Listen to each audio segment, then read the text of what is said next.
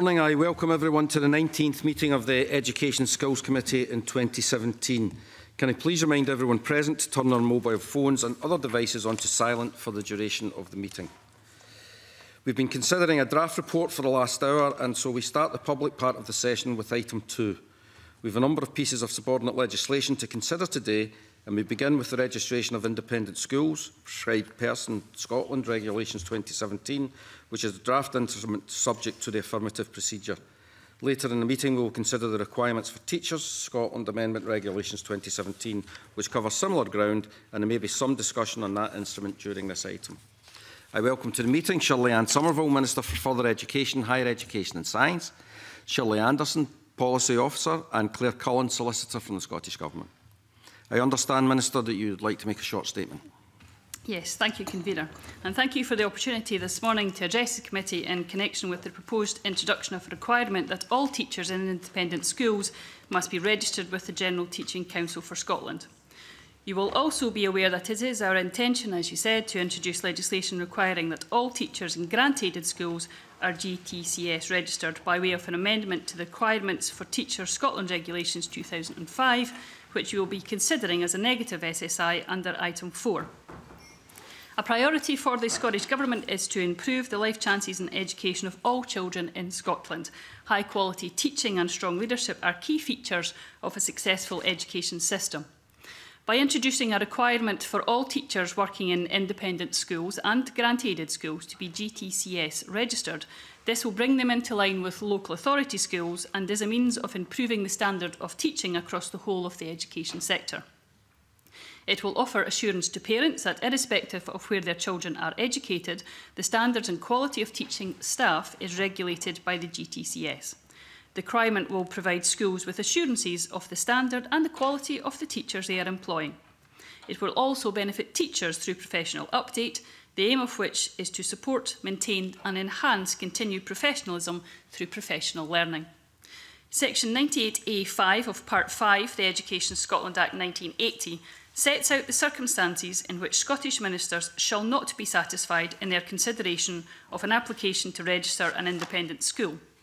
This includes that any teacher or proposed teacher is not a proper person if they are, by virtue of Part 5, disqualified from being a teacher, is disqualified from working with children, or a prescribed person.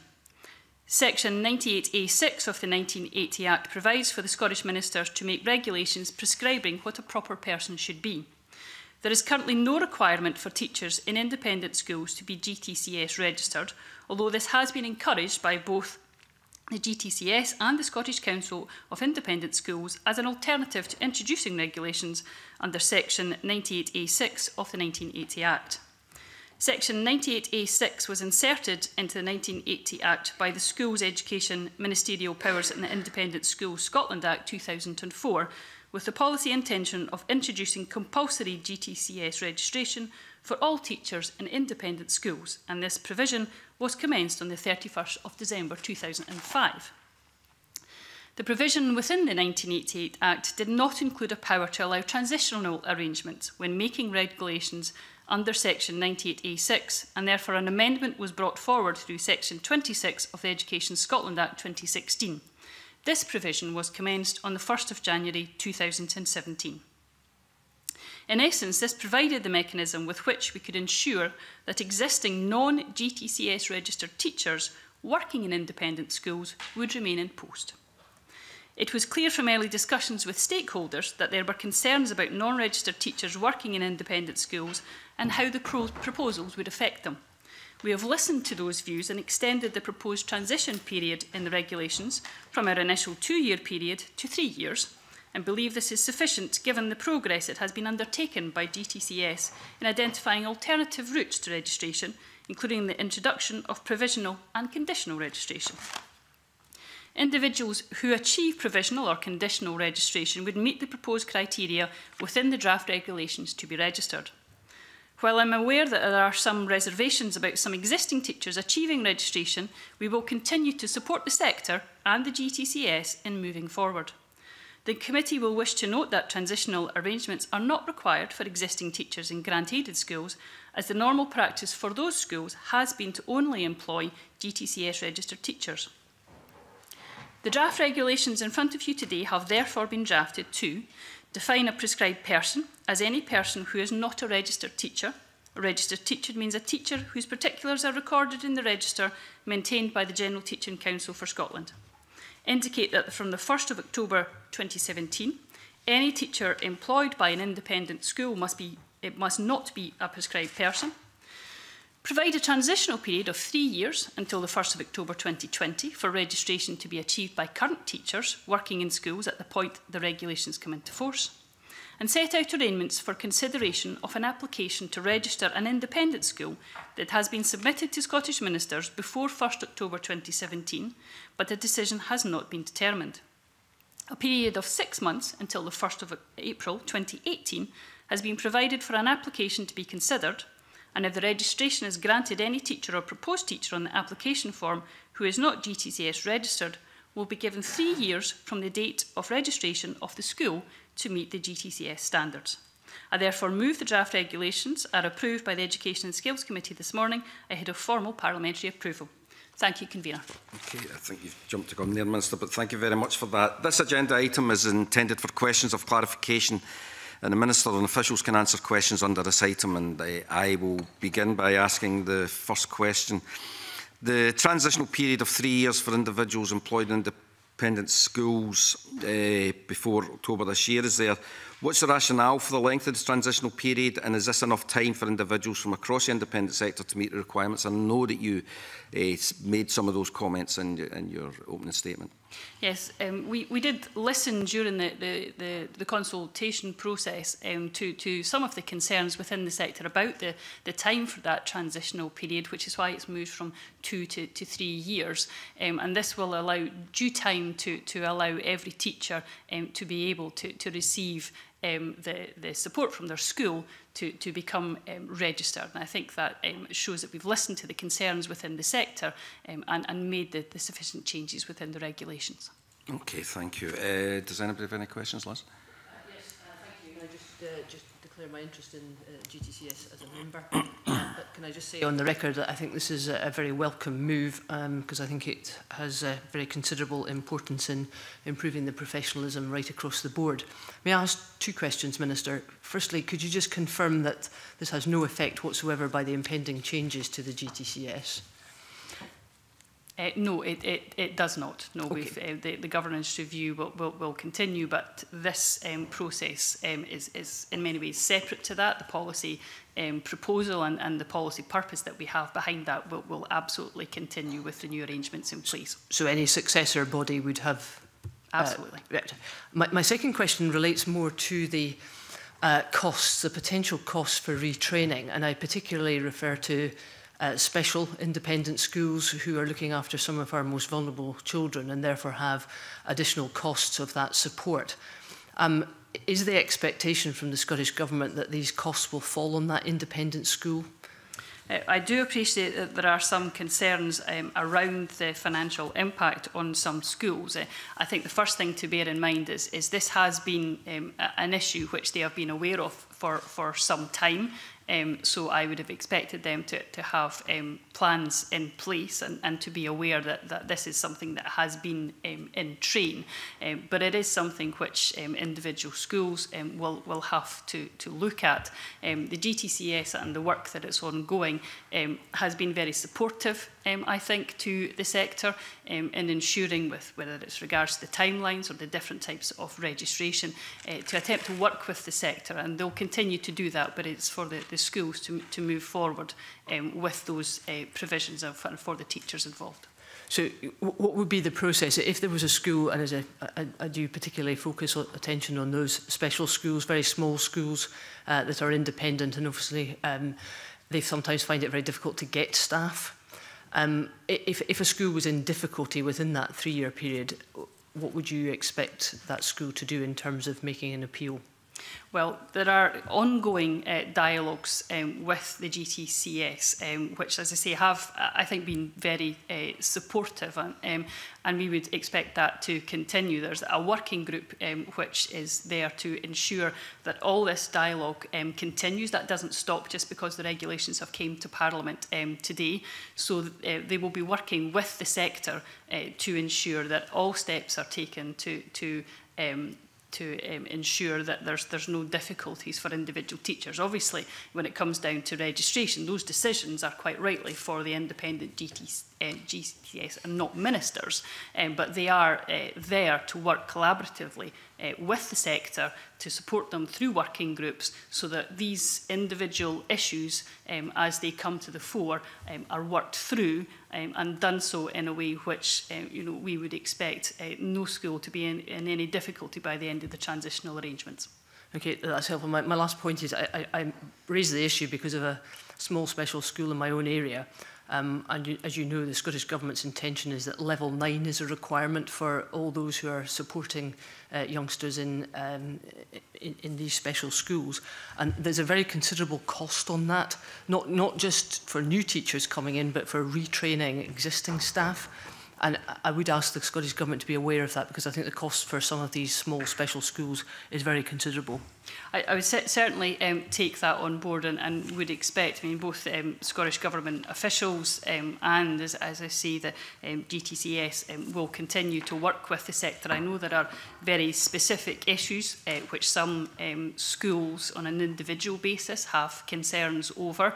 That's why I would stress to Liz Smith that that work is ongoing, that those discussions are still being had through working groups in a supportive manner to ensure that those individual aspects that need to be picked up can be done so, can be recognised, and we've seen the GTCS work with the sector to, I think, provide a number of categories for registration which deal with many of those individual concerns. Right. There are still individual concerns out there, however, and that's why the work will continue with the sector to support them through that. Okay. May I just reference correspondence I've had with Mark MacDonald, the Minister, over this in relation to a submission that was given to me by this school. Okay, thank you very much. Does anybody else have any other comments?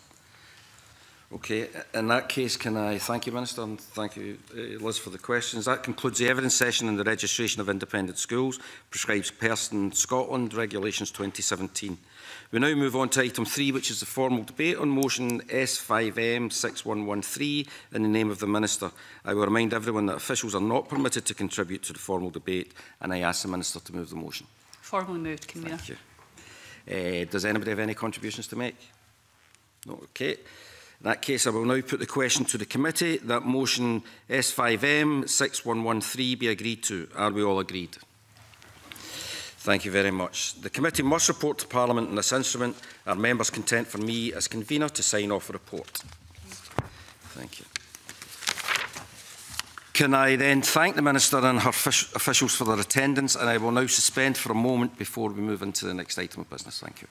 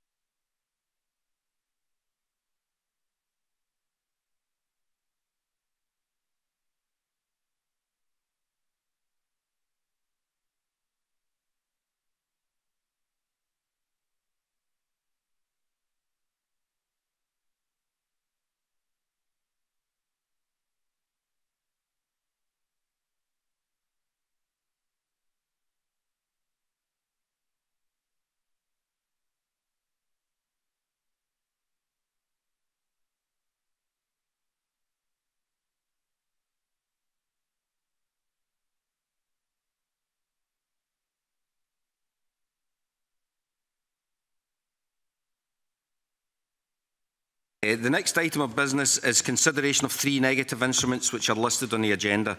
Do members have any comments on any of these instruments? Okay, thank you. In that case, we move on to the next item of business, item 5, which is the second evidence session of the committee's inquiry into school infrastructure. This inquiry is focusing on the lessons to be learnt from the incident at Oxgangs Primary School in January 2016. Last week we heard from Professor Cole, representatives from the construction industry and head teachers. This week we are hearing from local authorities, and I welcome to the meeting Peter Wotton, Head of Property and Facilities Management, City of Edinburgh Council, Alan White, Head of Property and Facilities Management, Aberdeenshire Council, Danny Lowe, Director of Housing and Technical Resources, South Lanarkshire Council, and Dave Aitken, Chair, Local Authority Building Standards Scotland. As I mentioned last week, it is important to note that there is an ongoing fatal accident inquiry relating to the accident at Liberton High School in 2014, when, very sadly, a pupil died following the collapse of a wall within the school. We will therefore avoid discussion on the specifics of that accident to ensure that this committee does not impinge on the work of the FAI by exploring matters which may be sub judice. Before I bring in colleagues, I will kick off with a question. From a local authority point of view, how was it that schools have been built with serious defects in the brickwork, and what lessons have been learnt? Would anybody particularly like to kick off? Yes, Danny. Thanks, Convener. I suggest that in terms of the evidence that's come through off the back of Professor Cole's report, it would seem to be that there's been a lack of quality assurance across a number of sites, which has led to that. So, almost a lack of supervision of certain trades within sites, which has led to errors which have then been covered up and have only came to light a number of years later. So I think that that's a kind of fundamental issue going back into it, but clearly there's a number of other issues that are related to that too, which along the lines of proper skills, availability of resources, proper skills being attributed to each of these individuals as well. So I think Professor Cole probably covers most of them within his report, but that's the kind of key issues that I would say from a local authority's perspective. Does anybody else have any other comments besides that? Because I'd like to come back with another question. Peter Wotton. Yeah, you just leave it. I think from Edinburgh's perspective, and in particular the PPP1, it was clear that the fundamental issue was that there was a lack of responsibility in relation to quality assurance on behalf of the client. I think it's a lot more complicated than that. I think there's a cocktail of issues here that we have to address. But fundamentally, 17 schools were built with defects. And we, as the authority where this happened, have thought and debated long and hard as to how this came about. We have analysed how it was procured, the PPP1, and indeed the relationships between the SPV and the council as client at that time. But the fundamental issue that is coming through is about quality assurance and ensuring that what you actually procure is actually what is being built on site. Mr. White, do you have any comment? I think it's a generalisation to state that schools have all defects, because there's been large programmes of schools with no evidence of significant defects. Certainly, it is of concern if it's been established and what's been found from that PPP era of schools being constructed. Fundamentally, there seems to be a flaw between some of the detailing that was being designed at the time, how that information was then communicated to the contractor, and how that work was actually undertaken on site. I think that's where we've got to learn the lessons from. Can I ask, you say that there was a lack of communication, and we all say there's a lack of quality assurance, but surely any builder knows that when they're building that wall that those ties had to be in place, for example, which seemed to be the theme that was running through all Professor Cole's evidence last week. And I mean, it seems to me from here that what the local authorities did was they said, right, okay, this is your responsibility, you got on with it, and we won't take any responsibility until such times as you had to. And surely as a local authority, it was your prime responsibility to make sure that the schools that the children were going to were safe? Daniel. Thank you. I absolutely agree with that. In terms of the contractual responsibility going through the PPP arrangements, then the transfer of risk generally goes with the contractor in terms of delivering the product that's been set out in the specification. Certainly from a South Lanarkshire Council perspective, then what we decided was to still take a hands-on approach to checking quality assurance throughout the PPP contract as well. So within that contract, there's a role for an independent certifier who is engaged by the various parties to the contract and who's there to check and certify. So there should be a scope or certainly documentation as to what they're expected to carry out as part of that independent certification process. In South Lanarkshire, what we did was we overlaid the PPP contract with our own in-house team. That in-house team also included a senior architect and a full-time clerk of works who were there to monitor quality assurance in the delivery of the PPP programme. They then carried out their own assessments on behalf of the council so that we could satisfy ourselves. So basically, based on the size and the scope of our PPP project, and also recognising and valuing the importance of getting these buildings to be built in the way in which we wanted to, because they were going to be learning environments for the next 30 years. They needed to be fit for purpose, in terms of a building and be a good creative learning environment for teaching and for kids to learn in. So from that, we felt it was really important that we had a quality assurance process in place, which we did, and we put that over and above that. So I think it was just a clarification I was trying to make sure that not all authorities tackled this in the same way. Some took a slightly different approach. Well, I suppose the question that leads from your answer is, if South Lanarkshire were doing that, why wasn't everybody doing that? Peter Vaughan. I think it might be useful if I explain the difference between the Council's PPP1 and PPP2 contracts, because we found no issues with PP2. So what was the difference between the two? And the fundamental difference was, as Dana has just explained, our in-house resource, our technical team, our architects, our project managers, etc., were not involved in PPP1. Except that they were in South Lanarkshire's case. Yes, exactly. In PPP2, Edinburgh, they were. They were policing what was happening on the ground and indeed in the project team. Yeah, so, I'm kind of, sorry, I don't mean to interrupt you here, but I'm kind of at a loss as to why they weren't involved at PPP1, because there clearly was a best practice there where there was a sort of overlay of scrutiny in South Lanarkshire and I suspect one or two other councils, but not in all councils. And I mean, I go back to this whole responsibility, and it's the local authority's responsibility to make sure those schools were safe. And there seems to have been a huge abrogation of that responsibility in certain local authorities. Mr White, you wanted to come in? Yes. I think we look at it's the timing of these constructions, and again, probably South Lanarkshire, I may be wrong with the benefit, they came in later on to the PPP programme. Maybe in terms of Aberdeenshire, what we've done, certainly with our more recent similar type developments, we have got full inspection shadow teams, and that was in place before the evidence of Edinburgh defines Edinburgh, and that was, I can remember having that debate with my own team and having to be convinced this is why we got a clerk of works inspection when we've got a competent contractor and competent design teams. They should be quality assured, quality control. We don't need this. They convinced me we still need it, and we went forward on that basis, and the evidence was that we had no defects at the school in question at Tafford. At that year at the time, and I was at Aberdeenshire, I went out, Aberdeenshire came back, I was in the periphery of that PPP process. It was a whole new concept, and the property teams in particular, we were light touch around about it, and that was a concept where we've been sold this model of risk transfer to a provider, and they would undertake this works. And our involvement was overseeing some of the design aspects, just generally aesthetics and whatever, some of the room data sheets.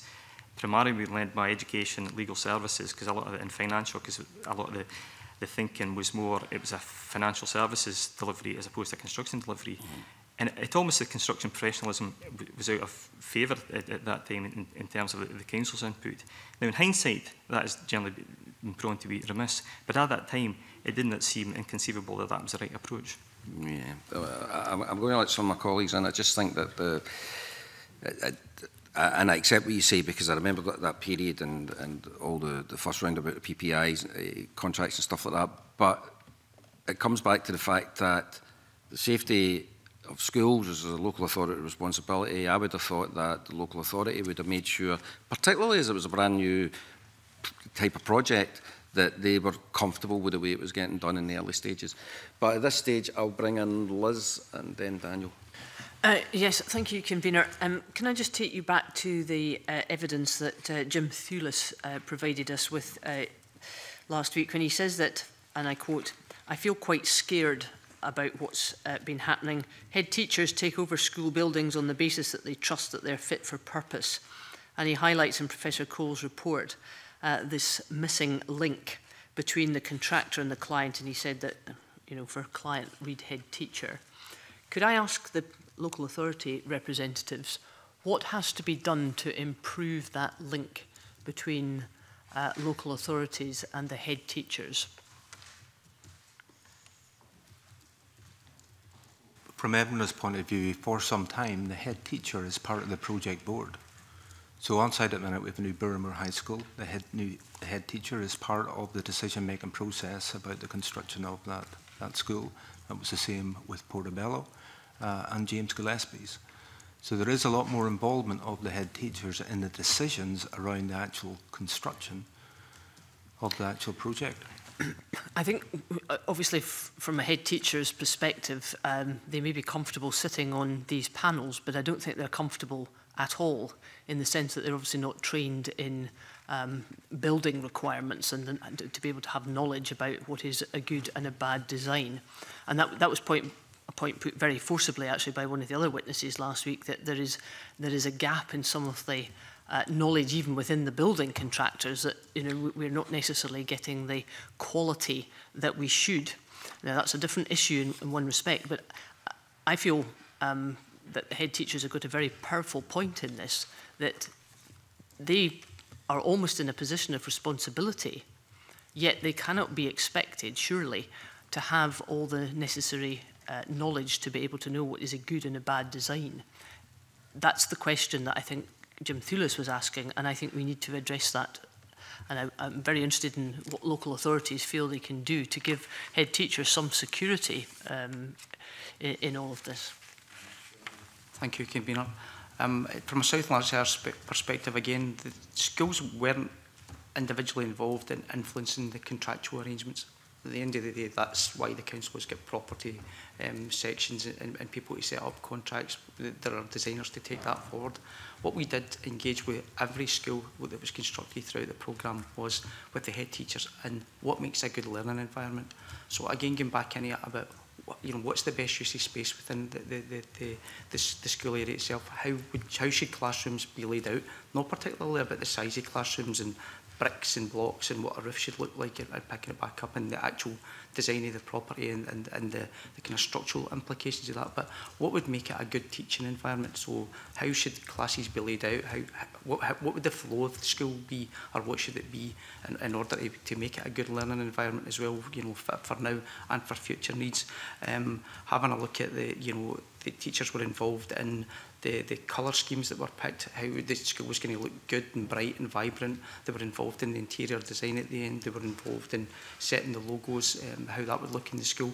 But taking a step back from that again, once they were involved in that process, then we have a conduit in South Lanarkshire through a schools modernisation team.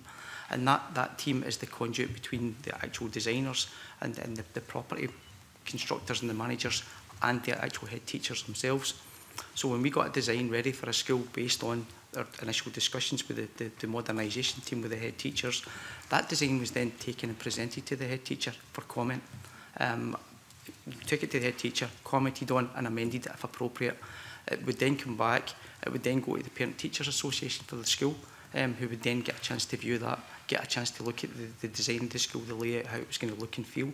And thereafter what we arranged was a roadshow within the school itself for the wider community to come along, have a view, have a look at the proposals, and then at the end of the day, when the project progressed and when it was constructed, there was no surprises in terms of what was getting built, and it was there. So in terms of going back to, you know, we weren't looking for the head teacher to design structural defects or structural requirements of the school, or what the materials that you should use, but instead it was more about layouts and flow and generally making a good teaching environment. Mr Lowe, I accept all that, and I think it's very important that the head teacher and staff and parents are involved in making suggestions about that. But Mr Thewlis's point is that about the responsibility. I mean, he made that very powerful assertion that every parent wants to know that when they send their child off to school each day that it's safe. And his concern just now, on behalf of head teachers, is that the structure of the ability to make a contract and oversee that contract properly is not sufficiently robust, and therefore the head teacher is left in a bit of limbo as to be able to say who is finally responsible for the safety of this building. That's the point Mr Thewlis is rightly making. And my point, which follows on from what the convener was saying, is that it is somebody's responsibility to ensure that there is safety in the school. And I'd be very interested to know how you think that we can improve this so that all local authorities can give a categorical assurance that the right processes are in place to ensure and guarantee that safety. Yeah. I think probably just to try and cover that briefly then, in terms of our two arrangements, then we've got the secondary schools that were built under a PPP arrangement, and clearly the PPP provider has got a requirement then to keep the schools to the desired standard. It's important though that the council retain an overview of that to make sure that that standard has been adhered to, because effectively we are delivering a service from those properties. And secondly, in terms of the primary school estate in South Lanarkshire, which is council owned and built, then we actively monitor repairs, maintenance, we do cyclical inspections, and we monitor the condition of that property in association with the schools. But effectively that comes back and it's for the property section to make sure that school is maintained to the correct standard. Thank you, Convener. I mean, first of all, just as I did last week, just like to highlight the fact that obviously this is an issue that significantly impacted my constituency in Edinburgh Southern. Oxgangs is just outside, but also a number of schools were impacted in my constituency. I think you've already mentioned the quality assurance point, but the other point that Professor Cole makes very clear is that it's the nature of the contract, the packaging up of the design and construction elements, which can happen in a number of different models, is the key issue. I was just wondering if particularly Peter Wotton could just reflect on the steps that have been taken since Professor Cole's report. And if there are other comments from other panellists, I'd be interested to know, and specifically around the quality assurance point, to make sure that things are built to spec and also that are safe. Okay. A report will be submitted to Edinburgh Council next Thursday on the Council's full response to the Cole report. I will send it to the clerks on Friday once it becomes public for your information. It's over 100 pages long in terms of the response, but the response has started. We are carrying out intrusive surveys on all existing buildings based on a proportionate risk-based approach, starting with those at highest risk, which is post-1995 construction. That information and our approach is detailed in Appendix 1 to submission to this committee.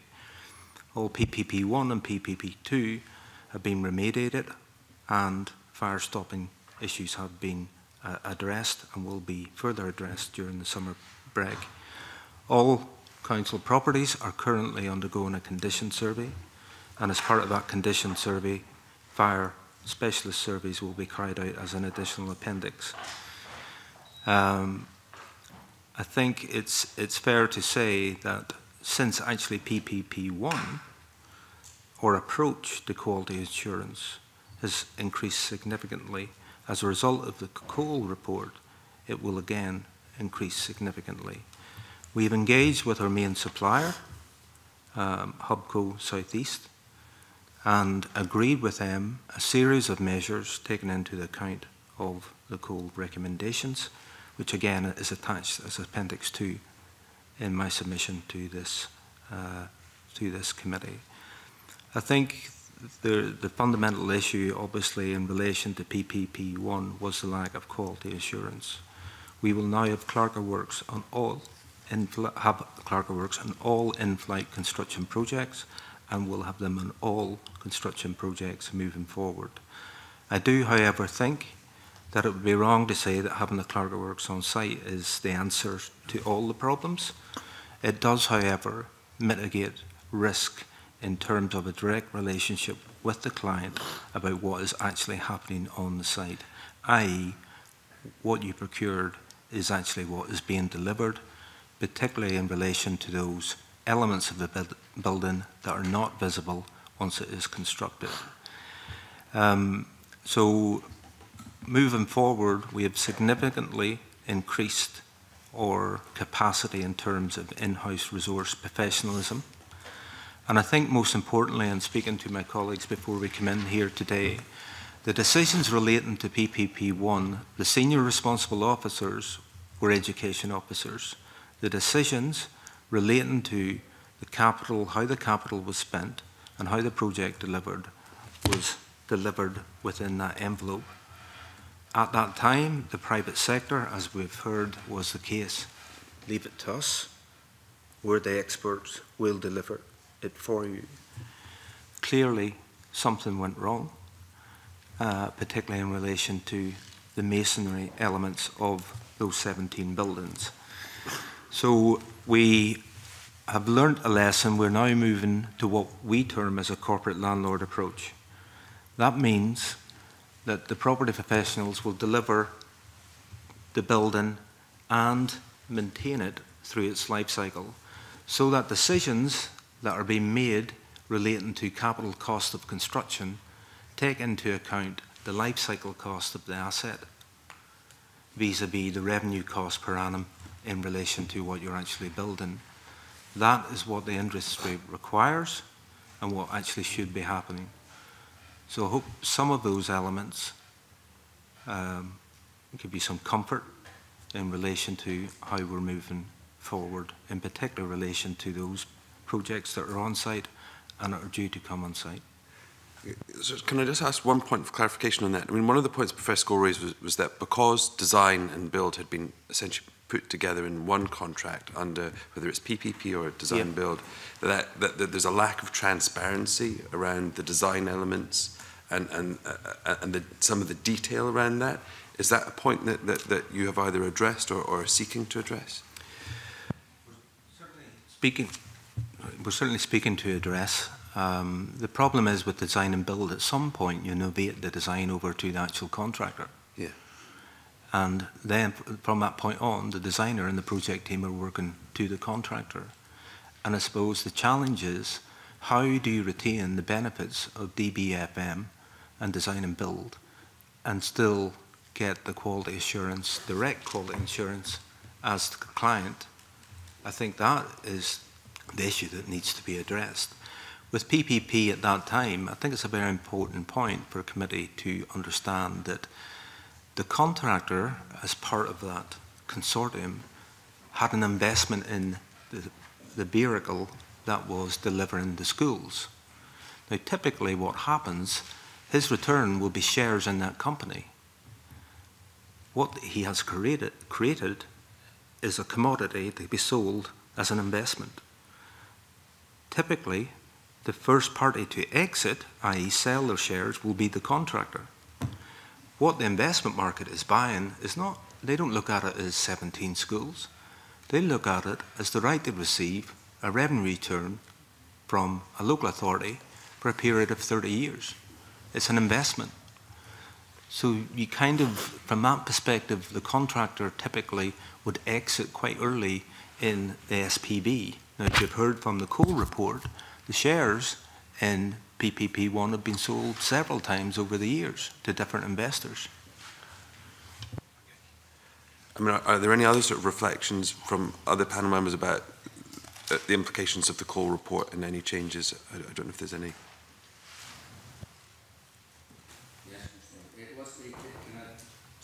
Inform the witnesses that you don't need to press a button. That gets done for you. Super, thank you. It's getting very confusing for our committee. You've got to press the buttons. You're more modern here in Edinburgh. Thank you for that. I think I'll give an example. I was at one of our schools being constructed last week, Uriside School in Inverurie, and it was reassuring for myself just to see the practice being adopted by the contractor. And there are a few ingredients to ensure a successful project. One is ensuring we've got the right contractor. And in Aberdeenshire, our approach is we go through a framework whereby we pre-qualify the contractors to make sure it's the right contractor is there. Also, in terms of ensuring we've got the right designers as well, is so important, with a quality assurance by the contractor and quality control on site as well. What I witnessed last week at Inverurie was effective quality control. The contractor, a very effective site manager, had taken photographic evidence of all the cavity walls, the wall ties, the wall head restraints.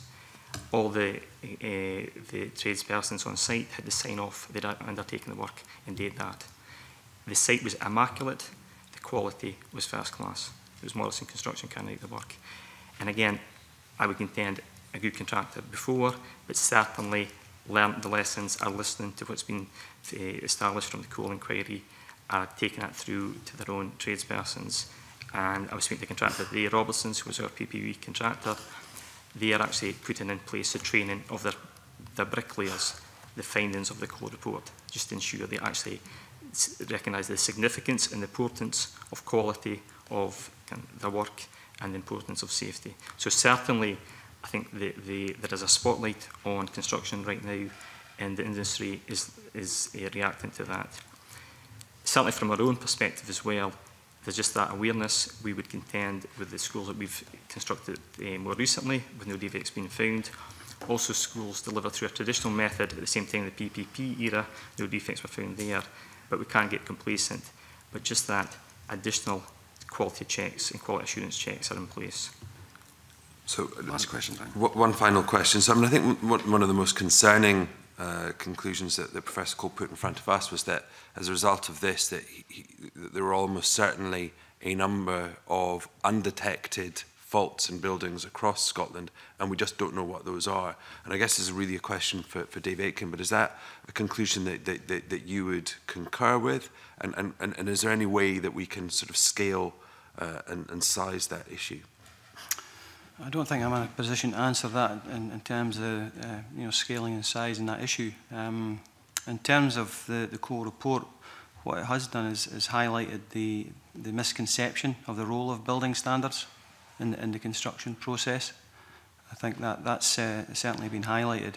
From a local authority building standards point of view, in terms of the lessons learned, I'm aware that the Building Standards Division, the Scottish Government, is currently reviewing the inspection regime that's in place within the legislation just now, and labs will be involved in that.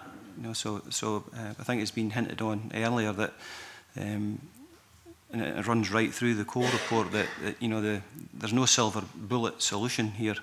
It has to be a holistic approach, a collective approach. And everyone has their part to play, as building standards will, through inspections. As an organisation, labs are organising an industry event in August, where we're bringing in, we've invited all key stakeholders, project managers, architects, engineers, colleges, the universities, to come together as a collective group, and we're going to use coal as a backdrop. Just to see, how we can move forward with this and assist the government with their research as well. Okay. Forgive me, but just on the very specific point about undetected issues, I mean, is that a conclusion that you agree with? Yeah, I would. It'd be hard for me to pass judgment on that, because building standards are only required to carry out reasonable inquiry. Yeah. Can I ask, just further to that then, was there an over-reliance on building standards? I think that runs through the misconception. There's a misconception that runs through the Cole report on the role of building standards. Okay, right, thank you very much. Gillian, you want to come out as well? Yeah, I have to declare an interest, and I'm particularly interested in asking Alan White some questions around the Aberdeenshire schools. One of the PP3 schools, my interest is, my daughter goes to one, and obviously I have an interest in the schools there. I would like you to give me assurance as what was done when the issues with the Edinburgh schools were identified, what Aberdeenshire Council did to inspect the schools that were built under the same scheme for parents like myself. Okay. I'll just get the information here. It was included in the submission. When the issue arose in 2016, we carried out a desktop assessment initially to identify the schools that we'd built in that era, which included the PPP schools. We immediately carried out, well, so we soon thereafter carried out a visual survey of all the schools, and they didn't indicate anything of major significance, and we used scan devices, boroscopes, to look at the presence and location of wall ties and wall-head restraints. However, we changed that and targeted an intrusive surveys, and we undertook that late autumn last year, and that identified some issues that need to be rectified in terms of there is an absence of head restraints at some of the structural frames, and some localised inadequate embedment of wall ties. Similar to Edinburgh, but not on the serious scale in Edinburgh. So we certainly, to answer your question, we certainly moved forward with a programme of the desktop exercise. We then did visual surveys and appointed our consultant engineer, independent engineer affairs to do that. We were, just as an additional reassurance, we did intrusive surveys. Once we did the intrusive surveys, we established that there was some localised issues and they need to be remedied. In terms of moving forward, how we're doing that, which is all important, is there is commitment by the PPP contractor, Robertson, Education Aberdeen, that they will rectify the defects. They have given that commitment and they'll rectify it at the cost to themselves. As recently as this morning, I spoke to Robertsons and they gave me a commitment. They are geared up to undertake this work during the summer period. Where we're at just now, we've got a slight debate between the engineers in terms of the scale of the work to be carried out, the wall-head restraints. My own view is don't take any risks on this, undertake the work. And and I give them firm advice on that. We need to undertake it in that regard. To provide some reassurance, both our independent engineers and the PPP project co have stated there is no immediate risk to the occupants of that building. Similar to yourself, I've got a son at one of the schools who goes to Van Primary. Van Primary is one of the schools involved as well. So in that regard, we were reassured by the contractor, because certainly safeguard our pupils is our ultimate concern. We are looking to carry out that programme during the summer holiday period. In addition, and not just directly as a result of the core report, but as a result of the ongoing concern about some of the fire stopping issues, we had work in conjunction with the project co, had got a fire risk assessment carried out and identified a number of issues with regard to fire stopping at the PPP2 schools, and I can assure you these were a significant number of issues, and the works to those schools was undertaken in April of this year. Right. And with regard to the processes that you had when the PPP schools were being built in Aberdeenshire, did you, I mean, obviously the Professor Cole's evidence was really centred on not having a clerk of works present in the Edinburgh schools. Was that the case in Aberdeenshire? We had no clerk of works involved. As I said, we were in periphery. I used to manage the clerk of works at that time, and we were never requested to be involved. And at that time, it had identified no requirement to be involved because of the model it was being delivered. And how has that changed going forward? We've got clerk of works now. Across Aberdeenshire, we have got 20, we term as problem inspectors, 20 problem inspectors, which is probably more than most authorities in Scotland. We will retain that resource, and they are on all our capital projects and on the maintenance projects as well. Okay. And also, when we did the similar model for the DBFM through Hubco, we had independent clerk of works on that as well. I would add, in terms of clerk of works, is it's all about quality inspections by qualified clerk of works. And there's a bit of work to be done, I think, by all authorities there. There's a ticking time bomb in terms of the age profile of clerk of works and attracting people into the clerk of works industry. So it's certainly something we are looking at as an authority, and certainly something we need to identify the training for clerk of works. There was another issue mentioned as well in last week's evidence about the standard of training that was taking place for people, actually bricklayers. and subcontracting, people not being aware of who was on site, what qualifications they had, what stands. Was that addressed, or how was that managed by Aberdeenshire? In terms of that, I could say a couple of things there. There is a concern about the number of people going into the industry. And I would say the last year's intake of bricklayers across Aberdeen, across Grampian, there are 12, and that number is far too low. We've got a piece of work in Aberdeenshire developing young workforce, which all authorities will be taking forward. What we've identified is a need to get people into the construction sector.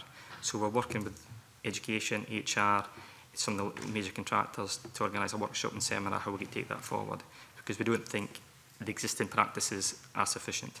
So certainly that is one aspect. Again, speaking to the industry, they are doing additional training. And I mentioned earlier on, Robertson's providing a video to train their apprentices and just to reinforce the message.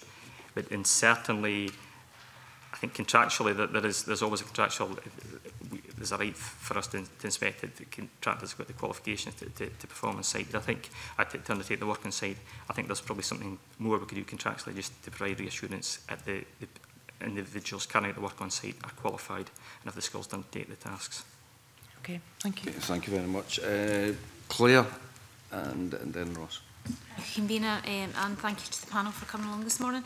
I'd like to pick up on some themes that I explored last week with the panel, and I've got some sort of quite specific questions. So I'd like to hear whether you feel that the inspection activity in relation to the specific problems identified in Edinburgh is considered to be adequate in your local authority areas, and I'm particularly keen to hear from South Lanarkshire, as obviously Mr Lowe's authority covers my constituency.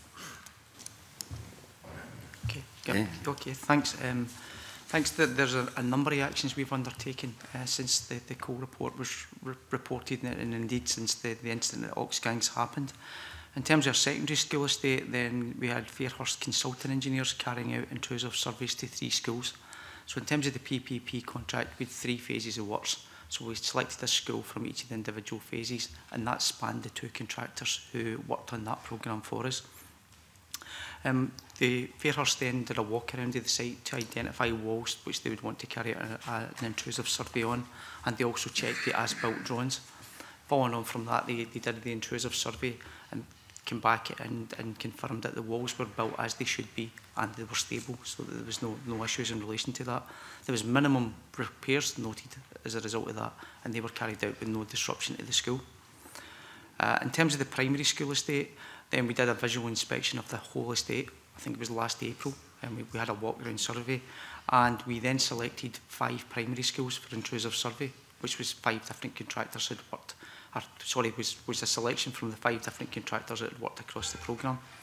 We also did desktop audits and checks with the designers who had worked in the programme to confirm that the same wall detail that had been used in Edinburgh wasn't used in any South Lanarkshire schools, and that was confirmed that was the case, and we got assurances back in relation to that. We checked our project records too. We did have clerk of works engaged in every project that we carried out, and whose job was, when they were on site, to monitor the quality of work that was getting carried out, adherence with specification as well, and checking standards. So we could go back into our project records, and in many cases in those project records we had photographic evidence, for example, of the external walls as they were built, which showed the presence of wall ties, showed the spacings of wall ties, and you could see the embedment as well. So rather than having to go back and do further intrusive surveys, then from the desktop exercise we could actually start to see that, and it started to build that picture too.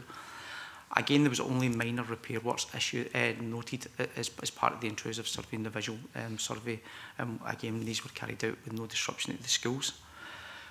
We have an annual cyclic inspection too of all properties within South Lanarkshire, not just schools. And that's carried out by our in-house team of building surveyors who look way beyond the number of elements that was picked up in the Cole report. So they will do a whole condition assessment of the school, because we would use that in terms of reporting information that came back to the government in terms of property condition. And we also use that in terms of our life cycle maintenance and having a look at our capital programmes going forward, so that we can properly plan future investment requirements. So these annual inspections last year had completed at the end of March. We went back and we checked the records in relation to them to see if any issues had been picked up as that. And again, that gave us a reassurance that everything was in place as it should be. And in terms fire, of sorry. sorry. I was just going to ask in terms of the other local authorities, because I don't want to seem South Lanarkshire centric. You know, if you could maybe comment on the issues I've raised. Yeah. Yes.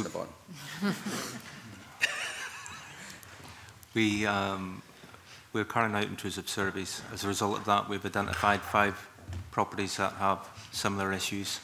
Not identical, it's not to the same extent. It's mostly, for example, in a panel there should be, let's say, 100 wall ties, and there's only 80.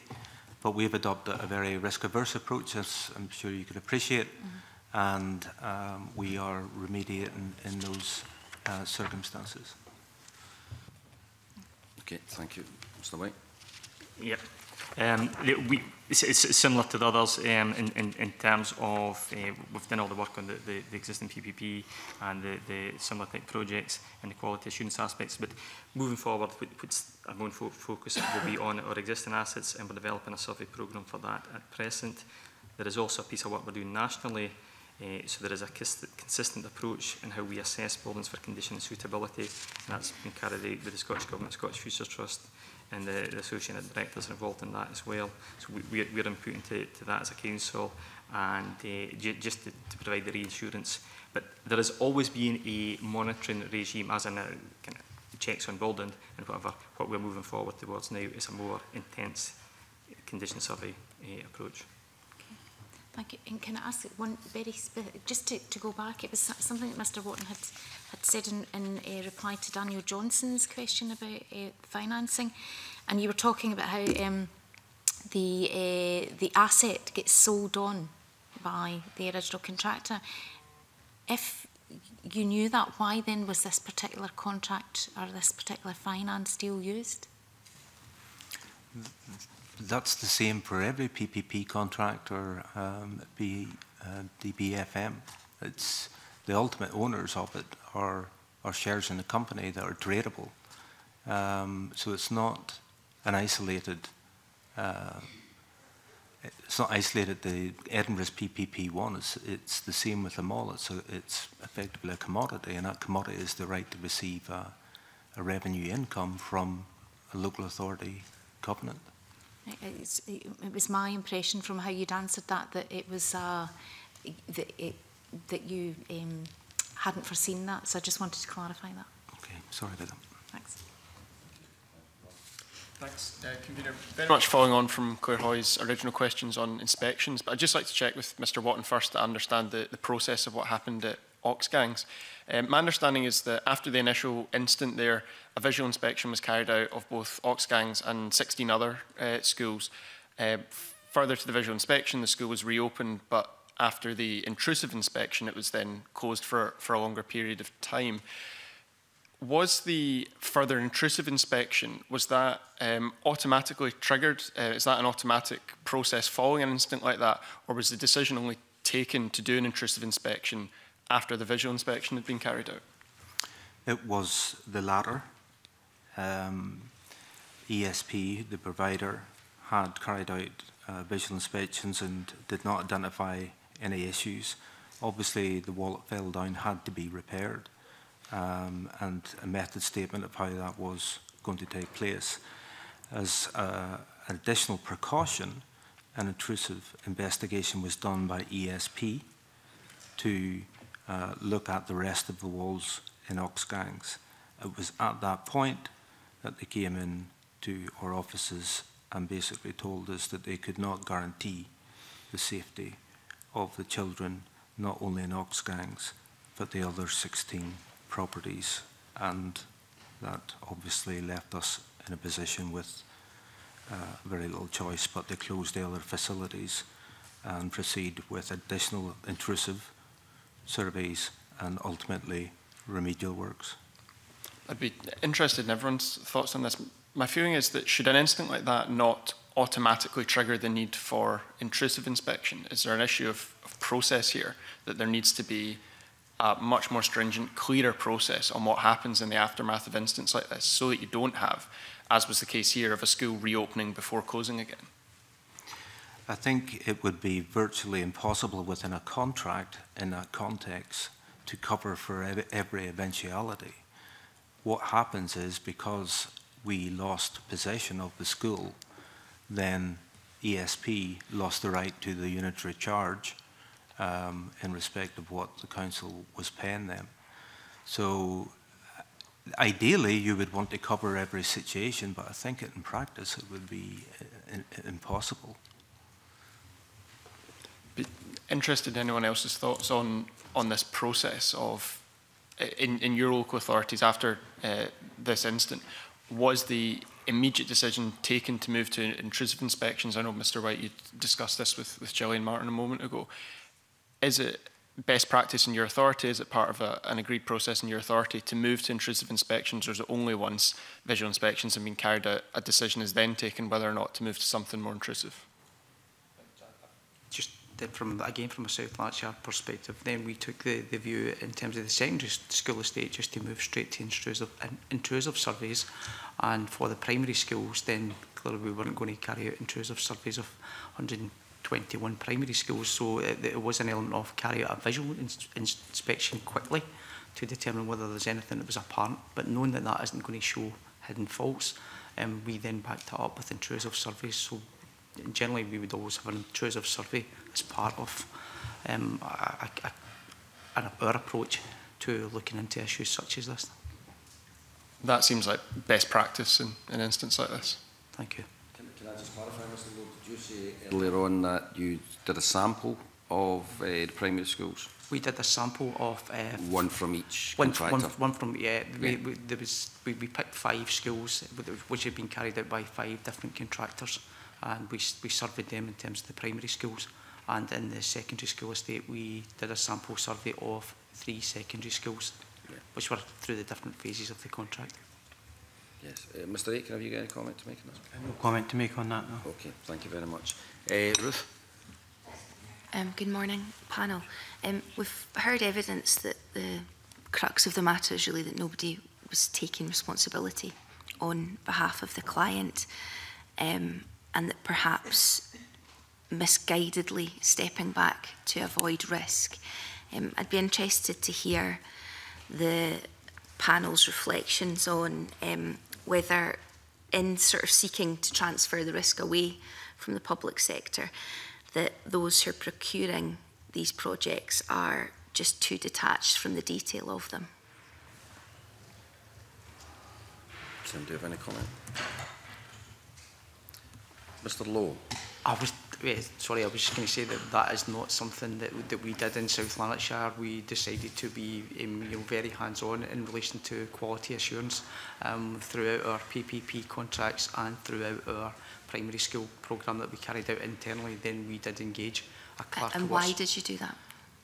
Well, I think I probably just tried to explain that in one of my answers earlier as well. In terms of the size and scope of this programme and the importance of it to the council and what it was going to be delivering on our behalf, then there is an element where if you become detached from that, what sort of controls have you got? Are you got adequate controls in place? And I think from our perspective, then we felt the importance of these programmes and their delivery, then it merited us being very much as hands-on as we could be, in that programme, to ensure that we were getting the specification of property that we were seeking to get as part of these programmes.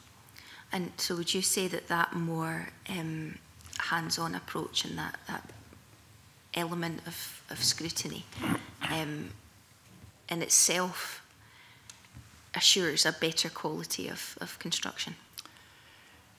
I suppose it's got an added layer in terms of quality construction going back, but I mean, I suppose fundamentally going back to issues in construction, it is much wider about errors, which isn't related solely to a particular group of properties. So it's not all about schools, it's not all about PPP contracts, and it's not about any contract type. It's about errors across the construction industry and how you resolve these errors.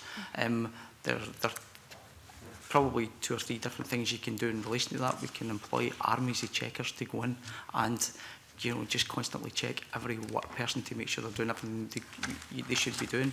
Or alternatively, it is that bit about going back into the construction industry itself and trying to change that and change attitudes and change behaviours. So it becomes part of a kind of wider industry issue to say that how collectively can we improve quality in construction, which isn't necessarily always about putting more people at the back end doing the checking. It's about encouraging contractors from the top down to have a process of thinking, we want to improve quality standards. We don't want to be handing over projects at the end that have got defects.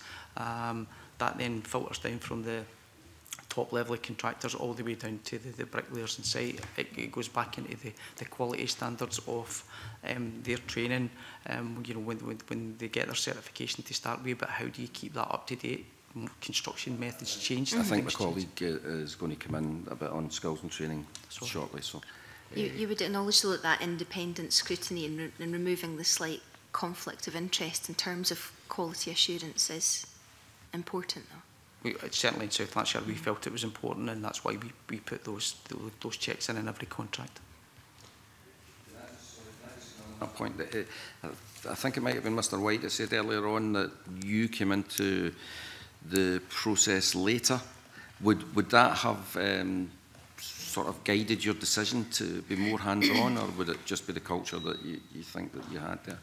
I wasn't involved in that at the time, but I would suggest that that is the culture that we had within the organisation, because whilst we came into the kind of PPP arrangement, I think we signed about 2006, which was a period into it, but by that time, many of the faults we're speaking about today are much later than that, so these things wouldn't have been apparent at that point in time. But yeah. Okay. Does anybody else have any comments to make on Ruth McGuire's point? Just a very brief one, and it's about transfer of risk. In my experience and what we've been through with the PPP1, you can transfer all the risk you want, but you'll never actually in practice be able to transfer reputational risk. Thank you. Mr. White. It was just an aspect is, whilst the authorities who didn't have employed clerk of works, there was an independent certifier, and again, the perception at the time the independent certifier was carrying out that role on behalf of the client as in working between the contractor and the client to ensure the works were carried out to the right standard. What history has told us that they were only on site for 1.5 days a month and would certainly never have the capacity to check everything. The other thing fundamental as well is clerk of works is not the panacea. We've got to get it through. It's got to be constructed correctly. It's got to be designed correctly. It's got to be constructed correctly as well. So it's the clerk of works will solve part of the issue, but there's other strands of activity we need to resolve as well. Yeah, I think the word magic bullet's not, it's been used a few times, and there never is one, so I think everybody recognises your clerk of work wouldn't be one either. Colin? Thank you, Vera. Clearly our main concern here is to ensure that present and future schools and other public buildings are going to be safe. Is the procurement process itself flawed? And if so, what has to be done to change it? Yeah, interesting one in terms of how we move forward with procurement. We've got to work within the procurement rules. And if you're in the private sector, you can select who you want to undertake work. In the public sector, we're quite rightly open to competition. It's got to be transparent and integrity of the process, and that's an absolute given. Where that sometimes leads to is that you don't always get the contractor that you would generally want to have on a construction project. So you need, on that basis, you need to ensure that you have an effective procurement strategy. How we look to that in Aberdeenshire as pre-select through a framework. So you ensure that you're only getting contractors to undertake the work. It's been tried and tested and had successful outcomes. So I think in that context, and I wouldn't say it's a procurement issue in terms of what we're seeing in the industry for the defects industry. We've got to ensure as construction professionals we work with the procurement service and work within the legislation to ensure we get the right outcomes. Is it then the contract process that's flawed? In terms of, there are different ways of undertaking it, and I would think in all us here have been doing construction a long time, and we probably changed in our thinking of what's the right approach. We were certainly encouraged to go down a design and build model to transfer risk and ensure sort of control of cost and whatever. I know in Aberdeenshire we're now minded towards back to a traditional model where we retain most control, and that's the approach we're taking in most of our larger construction projects now. Is that the path that other local authorities are going down now? Yes, back to more traditional approach, but also working with our HubCo in relation to addressing the issues. I don't think procurement is the issue, because you set the rules of engagement, or the client team set the rules of engagement for procurement at the outset. I think what more careful thought needs to be into of what those rules of engagement are in terms of the issues that the Cole report or inquiry has risen. I mean, clearly particularly the PPP contracts are quite complex, and the companies have top lawyers that put these together and negotiate them. How good are councils at matching those skills in terms of perhaps getting the right lawyers to actually back them up in the negotiation process? I think every local authority would be different. For Edinburgh, we've got a framework with all the major firms in Edinburgh. So something as complicated as that, we would bring in external expertise to advise. I think the industry is learning from past mistakes on PPP contracts that were entered into 15 years ago. It's still evolving in terms of the issues that have arisen. For example, the NHS, the Royal Infirmary in Edinburgh. You wouldn't sign up to some contracts today that were entered into 15 years ago because of what has been learnt in that intervening period in relation to the PPP model. But of course, these contracts that were entered into 15 years ago have still got another 15 years or so to run. Exactly. When the contract's actually signed, is there any risk assessment on it? Is there any process of risk assessment on that contract to manage any issues that might come out from it or potentially come out from it?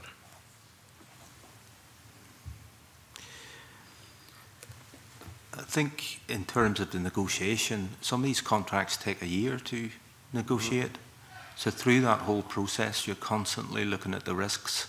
Now in commercial negotiation, it's about, in some cases, compromising on some things and not compromising on others. And that's the cut and thrust of a skilled negotiator, to be able to ensure that they're getting the best for effectively the client, which is the council. But there would still be areas where there was, I won't say weakness, but where the risk is higher than in other aspects of the contract, so that the council presumably would want to keep managing that risk and ensure that it was mitigated where possible. Absolutely, but in each and every circumstances you have to look at the respective negotiating strength of each party. So if I had a contract that was extremely valuable and I'm negotiating with 3 parties about who gets that contract, my negotiating position has improved considerably as opposed to a one-to-one. So the competition between the parties trying to get that contract allows the local authority to be able to come out with a better outcome because you're in a better negotiating position. Can I ask then, if the local authority is a place that's in the best position, how they ended up getting a deal that didn't involve the safety of the schools at the heart of it? I am absolutely 100% prepared to admit that at that time the council got it wrong. Yeah, but I mean, that's not getting it wrong, that's fundamentally missing the whole point of what you were there to do. That's not, that's not making a mistake, that's making an absolute huge error of incredible proportions. I'm not sure if there's a question there, but no, I think it was made as a statement, and don't feel that you have to try and respond to it. Sorry, Colin. Can I ask still on this question, just to tie this one bit up? Reference has been made that the contractors have been making good some of the deficiencies. Is that uniform? That in every case the contractors are picking up the cost? I can only speak for Edinburgh, but yes, is the answer to that question. Is that the same for? Yeah, but I mean, I Yeah, it is in terms of the PPP arrangements. That would be part of the normal maintenance. So leaving the risk aside, the cost at least isn't coming to the public purse? Not that I'm aware of, no. Although there'll be other costs, of course. Does this mean, I mean, we keep talking about errors, but the pattern shows that it's happening across the country and that, that deficiencies have been picked up quite extensively. Is it not that we're seeing a deliberate attempt by contractors to cut corners, cut costs, to try and come in within budget? Is that what we're looking at? I think the era at that time was, it was a new concept. It was moved away from traditional onto design and build. Contractors would appear to have had a free rein, rightly or wrongly. There was probably far too much work on. There was harsh penalties for failing to complete on time. And because of that, that impacted inequality. And that's the reason we've seen it. But we keep talking about, we keep trying to put nice words around it, but the fact is, it was horrendous. Corners were cut. Oh, absolutely. There's just no doubt about that. Whether deliberately. It would appear so, yes. You can't really ask them to start throwing accusations at the... But you've got to look at the here and now. The evidence would suggest the here and we have now researched and analysed our more recent projects, and we have not found that level of defect. It would tend to suggest that the industry has matured, the sector has matured, and we're not in that same situation. We certainly don't want to be there ever again. All of us sitting here, we're not instrumental in procuring these projects. We are instrumental in making sure we remedy the defects that's happened before us. Okay, thanks, Colin. Sorry, right, okay, Mr. Lowe, very briefly. It was just to quickly back up, and I agree with what Alan's saying there as well, and I would just back up the point. There is an element where just volumes of work at particular points in time, and I think at that point in time there was a huge volume of work going on across the country as well, which puts added pressures on the, contractors in terms of speed and getting things moving, which I think can be a contributory factor. Okay, thank you. Joanne? Yeah, thank you. One of the issues that's been reflected earlier, so you obviously not spend a lot of time on it now, but this question of whether there's an issue about a gap in skills and training, both within the local authorities but also within the construction industry. So I suppose the first question is, has there been a change in policy within local authorities around capacity issues? I mean, back in the day you would have had an architects department, a fully staffed planning department. You would have capacity at that level to be able to monitor projects. Am I right in thinking that that capacity is diminished? And was that part of being at the difficulty in supervising these projects? And if so, what's the local authorities done about that?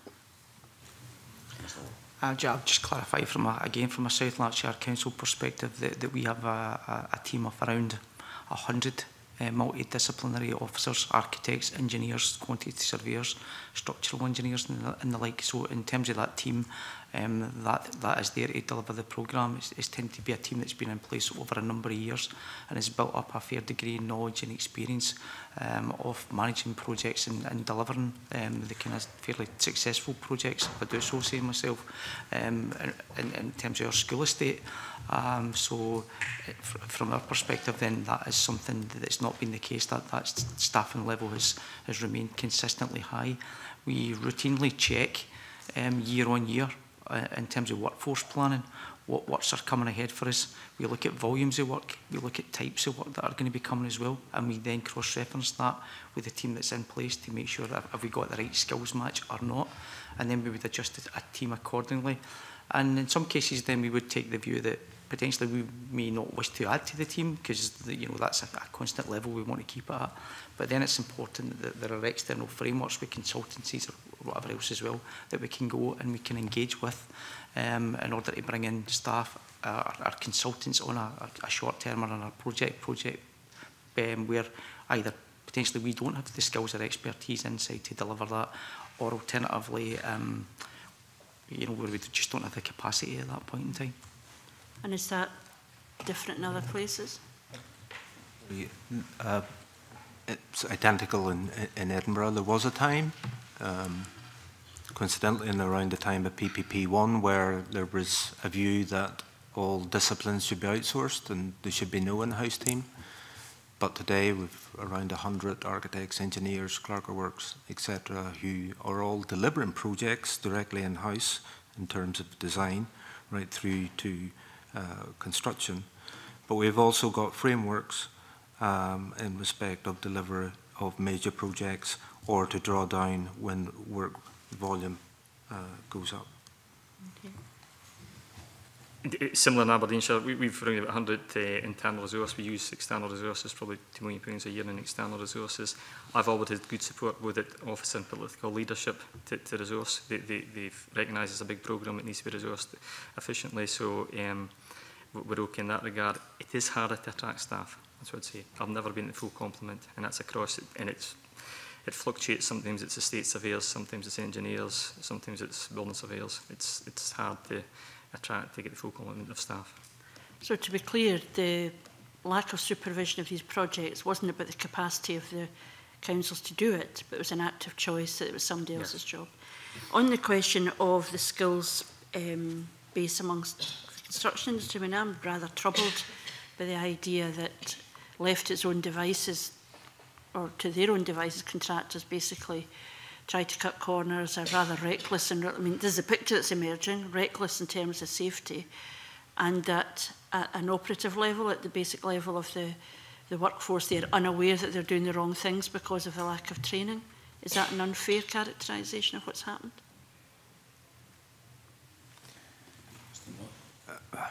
I think what we're suffering from now in lack of skill set is a result of the recession, in that at that time people leaving school to get into a profession during a recession were not going to get into a trade that was basically ground to a halt. However, the difficulty is, as Alan's alluded to, for local authorities has been able to match in a buoyant market, to match the salaries that are available in the private sector, and that is always a restraint.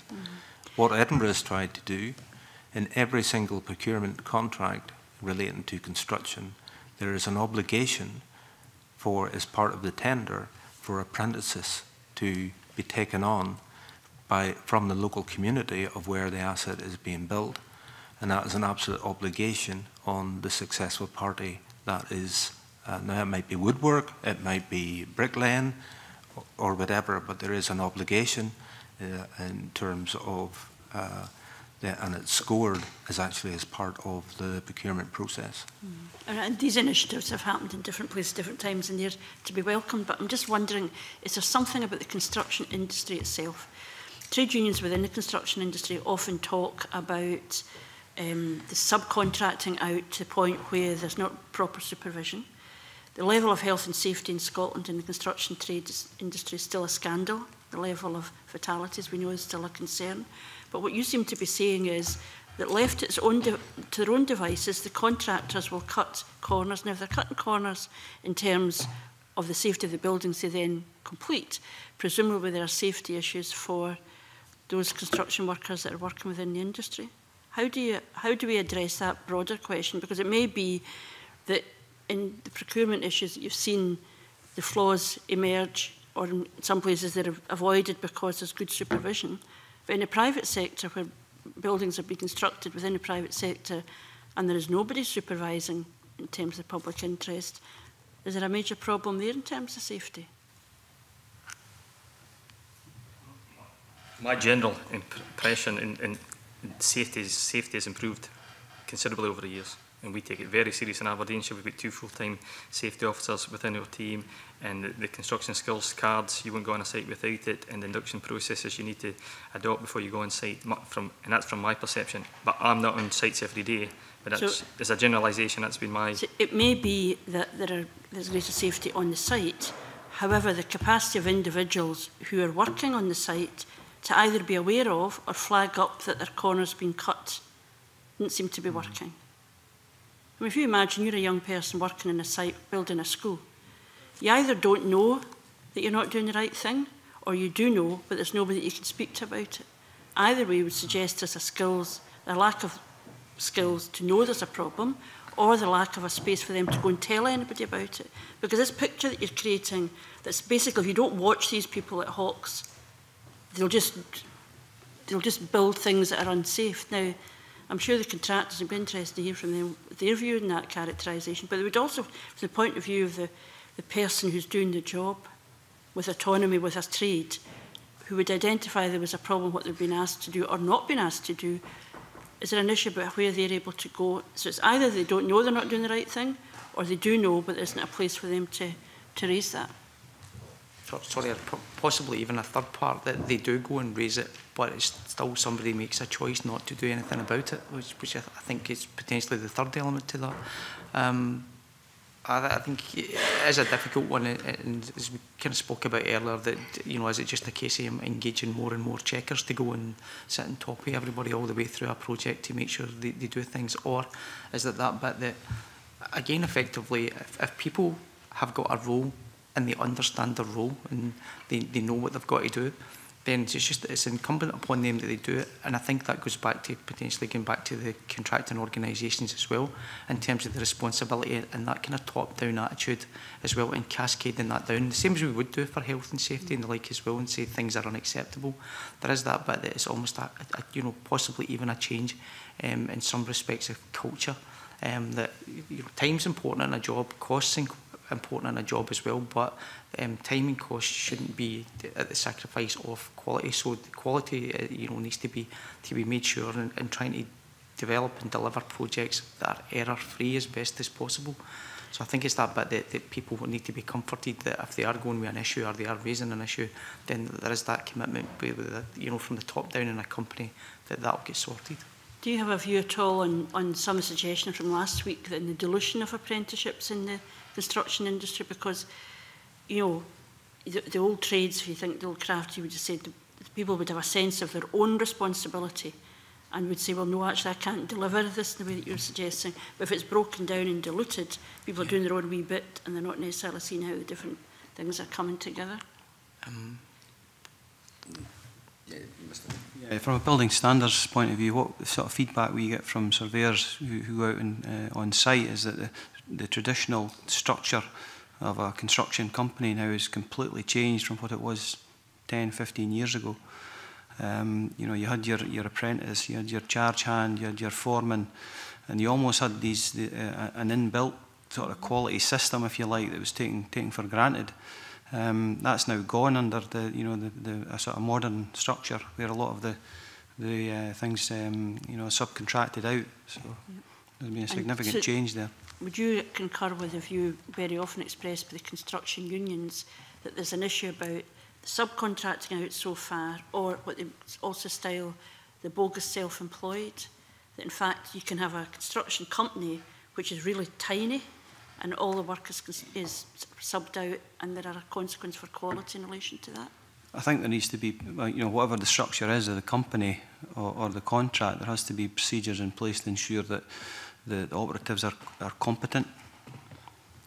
Okay, thank you. And is there procedures in place to make sure that the people working on sites are competent? I do believe certain sectors have competency levels in place. Okay. Certain sectors. Okay, thank you very much. That brings us to the end of this evidence session, and can I thank you very much for your attendance and your evidence. Next week, in the last evidence session in the inquiry, the committee will hear from the Minister for Local Government and Housing and the Scottish Futures Trust. That brings us to the end of the public part of the meeting, and I will wait for the gallery to clear. Thanks again.